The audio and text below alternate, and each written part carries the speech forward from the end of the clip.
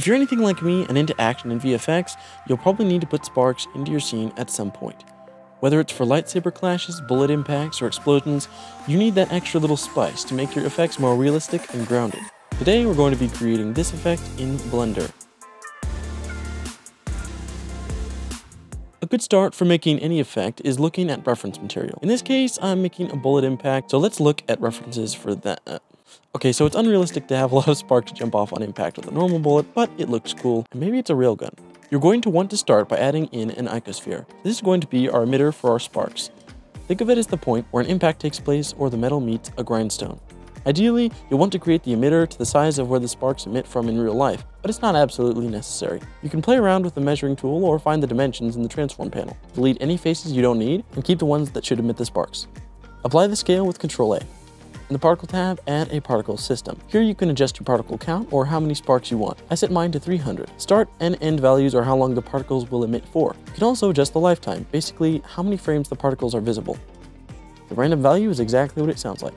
Lifetime randomness. Kind of like how your life has a random amount of time. The velocity normal is how fast your particles will explode from your emitter. This is where the object scale might be important to get correct because the velocity will look different depending on that.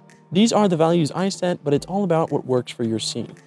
I found it was helpful to set the scene frames to about the end of the lifetime of the sparks so that you don't end up playing more frames than you need. At this point, there are only dull looking spheres rendering and we want some sparks. So what do?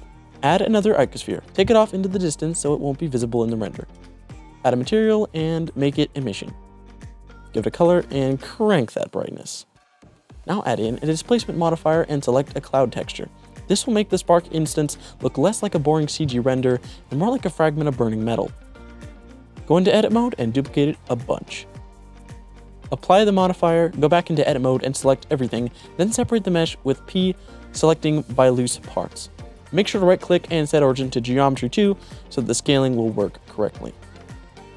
Now we want to add that to a collection by hitting M and new collection. Give it a name and there we go. If we go to the render collection in the particle tab of the emitter and select our collection, it will instance the collection we made.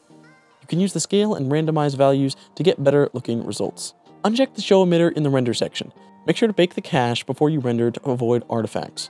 Turn on a motion blur and make sure bloom is enabled, and Eevee will do the rest.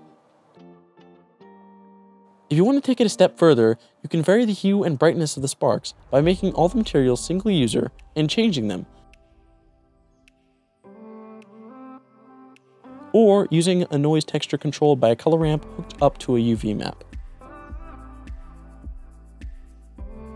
If you use cycles, you can get a more realistic render and control how the sparks age.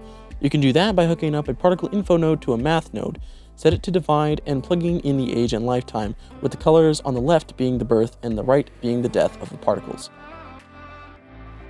You can also add a glow in the compositor with the glare node. But Eevee can give you a pretty good result by itself, just depends on which you prefer the look of. You can add further complexity by adding more particle systems to the emitter. And that's pretty much it. With some tracking and compositing, you can get a shot that looks like this. This method is a good start to making really any spark effect you want, so get out there and make something cool. Until the next one, this is VFXpert. I'll be seeing you.